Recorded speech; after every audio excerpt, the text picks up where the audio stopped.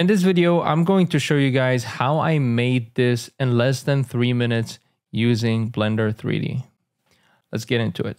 All right, now here I have my default startup. First thing I'm gonna do, create a grid, just scale it up, and then go press tab, subdivide it a bit more, and then I'm just gonna duplicate 3 times more using Alt D.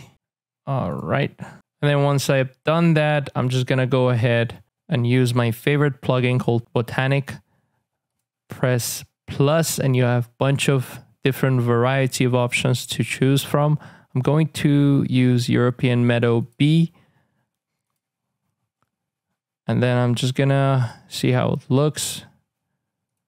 Just gonna go to world, add more light to it to see how it looks. Gonna do the same thing here. And here I'm just gonna scale randomness. Add a little bit of scale. Pretty much that's it. Now I'm gonna add an HDRI. I use Blender Kit add-on. And I think I would like to go with this one here. Make sure you choose a high resolution download and boom. We have the HDRI now. And all I need to do to move it a bit here. All right. Now I'm gonna add a tree from Blender Kit add-on. Just have to write tree. And I think this one should do it. Drag and drop. And now you can also control where do you want to put.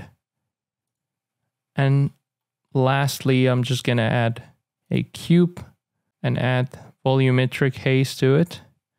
So now all I have to do, just go to shading tab, create new, and delete this principal BSDF. Search for volume, scatter here, and just connect it to volume. And all you need to do here is just to decrease the density. I think 0.1 would be good. Yes. And now go to here. I'm gonna just change the texture to wire so I can see what's going on inside. Maybe I can just move this a bit. Yes.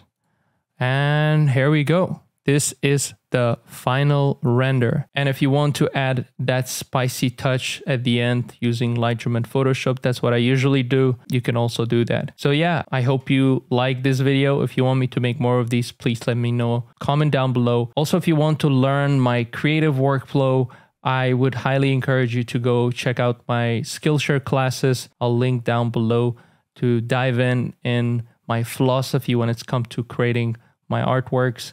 I talk about lighting. I have 4 series up there and I am planning to make more. So go check it out if you feel like it, and I'll see you guys in the next one.